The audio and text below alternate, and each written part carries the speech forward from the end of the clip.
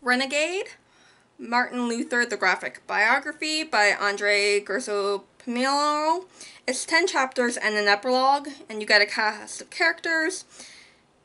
To me, it's like graphic design and watercolor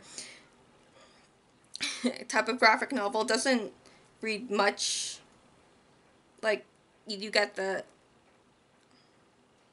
To me, it's like still still considered like a graphic novel, but it's just like something about it that's like but it's still a graphic novel, graphic biography of him. So hope my this doesn't. I should have gotten this ready because I did take some screenshots of it, and like I am not liking this how it's set up. It's like computer generated images with like cut and paste with the watercolor, so you are getting kind of the reflection, but like the background of like that church, and it almost looks like a bad video game.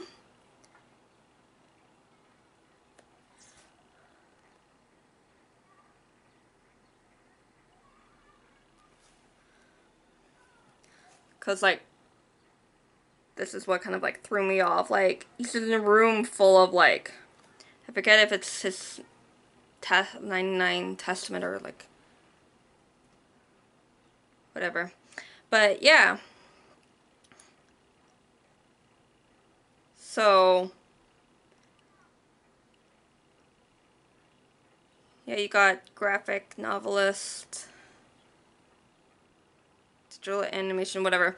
But yeah.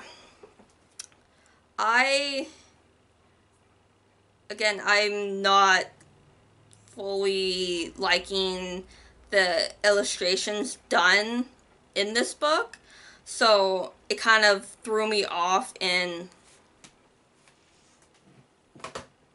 the telling of his life in like story form, and it's like kind of like quick, jumpy of a biography of him. So, and like in a way it can kind of get people into learning about him because it's not a like regular traditional textbook. It's presented as a graphic novel that you could read. And so, and to me, like, this isn't like the first piece of work that I've read about him, and it seems a little jumpy and slightly jumpy, but it goes kind of like quick from one thing to another of his life. But again, you can't explain every single little piece of detail in a graphic novel, so I'm okay with that, but I wanted more smoothness in this book. And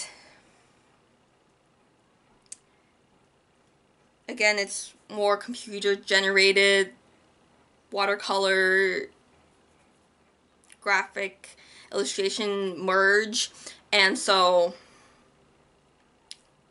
it was not